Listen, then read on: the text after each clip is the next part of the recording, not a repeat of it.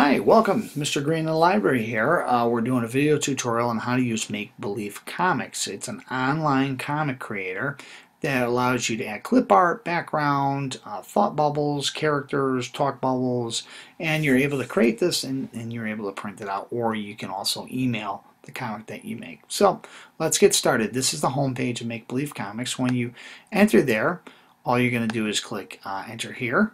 And at that point you have your comic panels, and you have your buttons or your controls, you have your selection window, you have your characters, and then you have all your clip art right here and backgrounds and so forth. You can choose between a 2-panel or a 3-panel, and then also you have an option for a 4-panel. But for this demonstration we're going to go with a 2-panel.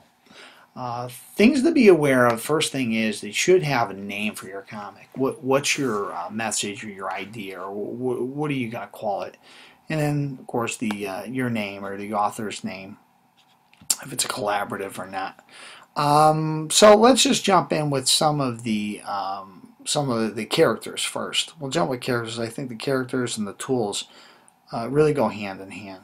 So we're going to choose, we have a scroll bar here, and let's see if we can find Abe Lincoln. So there it goes, Abe. So we have Abe. I want to add Abe into my first panel. However, I don't want him facing to the left. I actually want him facing to the right, so we can flip-flop him. Now, once we flip-flop him, I want to move him over a little bit more. We need to go back to the move control to move the character. Because if we left them on the flip control and then we're trying to move them, it's not going to work. So we have them facing the opposite direction. Now the next panel is that we want to add maybe some, I don't know, maybe some clip art. Let's put in that clip art. Yeah, we'll put in some clip art. So I want to add, let's add a bicycle, and I tell you what, let's add in our friend Abe again. But this time we have Abe's a little too sullen. What they do is they give you an opportunity to change the emotion of your characters. And I think we're going to get Abe right here. And I want to move Abe right here. And I want to move my other character right here. Next, I want to scale this bicycle. So we're going to click Scale. We're going to make this bicycle smaller. And we're going to click back on our move. We're going to move Abe up a little bit more. And let's give Abe a thought bubble. And I want to make it a smaller one. Let's choose that. And we're going to move this guy up. Oops. There he goes. Okay. What could this be? So Abe is discussing what is this object right here. So we have a little bit of dialogue, we have some characters. Now I think what we're going to do is we're going to actually add something called the panel prompt. And now let's go over here to our third, and we're going to click the next day. And then of course let's choose Abe again.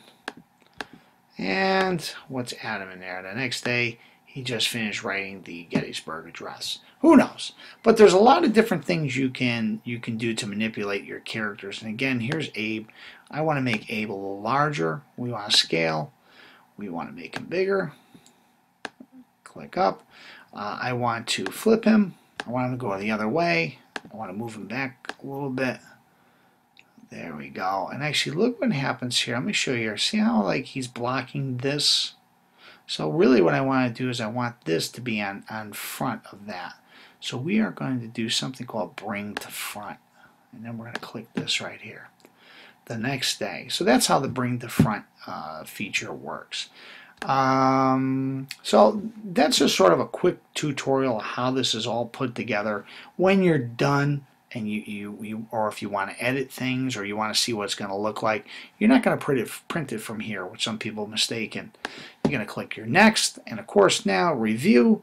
You can go back and edit. You can create a new comic. If you want to print, you can print it. If you want to email it, you can also email it, so that you have a lot of different options.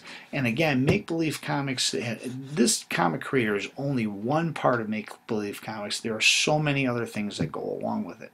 So have some fun with Make-Believe Comics. thanks for sticking around for my tutorial. It's a great website. There's so much to offer other than the Comic Creator, but the Comic Creator is always a great place to start, and it's a lot of fun. So this is Mr. Green in the Library. Thanks for tuning in, and have fun with this one.